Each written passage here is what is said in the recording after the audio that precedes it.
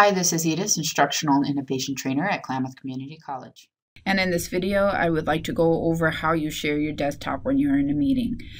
Be aware that I am not going to be in with anybody right at the moment, but a lot of the features are still available to me. So if I go into my Meet Now, just through a scheduled meeting too, it's just easier for me to show you when I'm doing a Meet Now.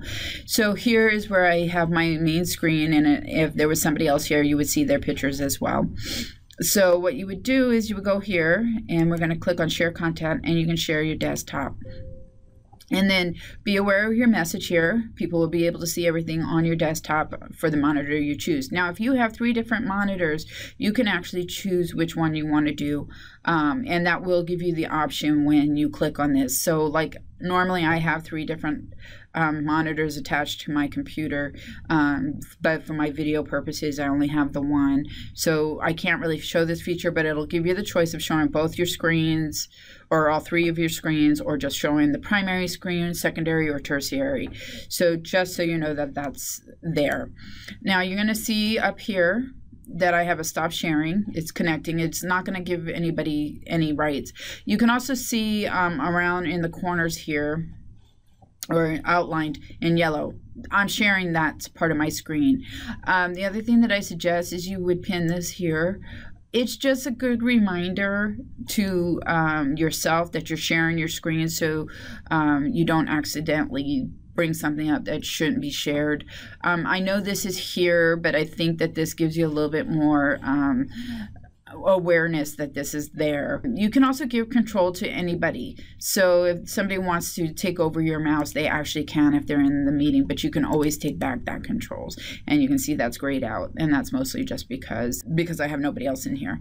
The other thing you can do, so I can actually share a window. So that's the same as sharing a program. So you can see I have a few programs open, and perhaps I just want to show them my OneNote. So I can just share that, and again, read your notes. They're very important. I think they're definitely something that you need to be aware of. You know, if you feel comfortable turning it off, do, but I never do, just as a reminder, because maybe I'm going to see something. You know, somebody says I have a problem with windows overlapping an application, and and it's black rectangles. Then at least I know, because I read the notice here, and just say, okay. So now when I'm sharing, all they're going to see basically is this. So if I move my OneNote, they're going to actually see all of that versus this. And you can see that I don't have any orange, yellow outline here. So let me go ahead and minimize that. But you can see here, I do. And you can see also it says now sharing. And you can see on my other windows that I have that are open, so I can even open my Outlook. So I can actually look at my Outlook and nobody sees what I'm doing, especially useful for when you have just one screen, because you might want to do something, or you want to just kind of talk about something, but you can get to doing something else. So it doesn't limit you. And then I can just click on my stop sharing, and you can see that the yellow line went away.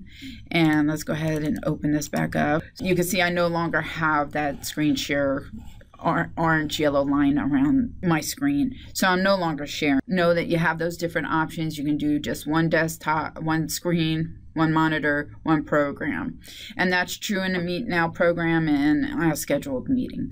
So I think that should cover it. If you have any other questions, concerns, comments, or feedback, please feel free to contact me at warden@klamathcc.edu. My extension is 340.